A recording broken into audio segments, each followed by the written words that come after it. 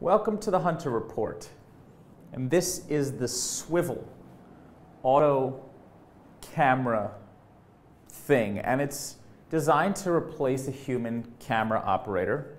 I'm not really that happy about this product. Let's start with the pros. If you are not going to do anything exciting, if you're going to stand on some stage and you're not going to move a lot and you're just going to go back and forth and pace, then this is a great product for you.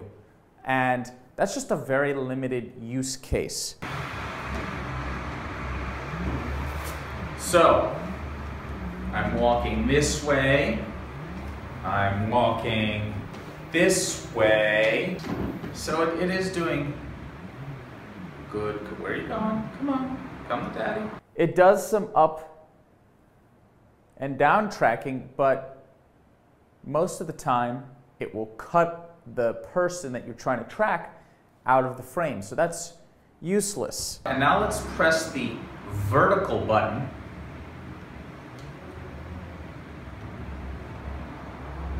Okay, and now I just aim the controller down, and that's how we go down. But there's no real easy way to check. I suppose if I had an iWatch, I could check.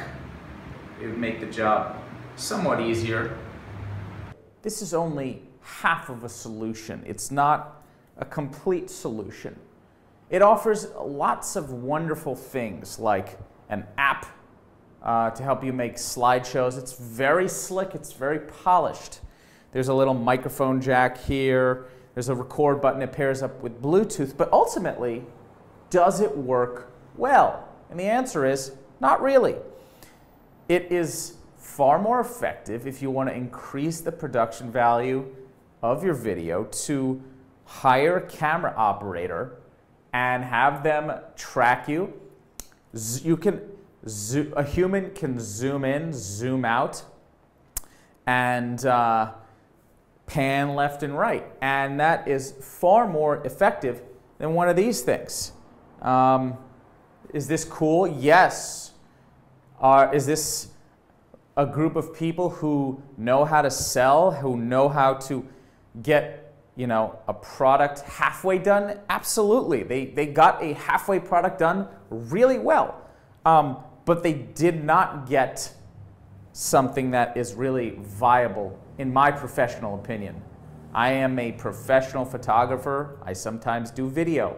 I have made results that are far more beautiful than this. You know, what I really don't understand is why they put so much energy into making an app and all this whiz-bang stuff like a microphone thing when the ultimate technology, the ultimate product doesn't really work that well. So that's sort of, I don't think this product is going to be all that successful, but if you see value in this, maybe as a dog toy or something, buy it.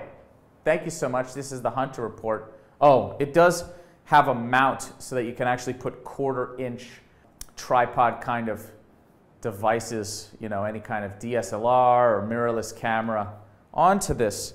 But for the price point, many hundreds of dollars, I wouldn't trust this for anything. I would trust a human who barely had training to do a better job than this. So it's really quite a shame. All that money could have been used in a better way to develop this product. This is the Hunter Report. Please subscribe. Please give me a thumbs up. Check the description below if you're actually interested in purchasing this Swivl thing. And I will see you soon.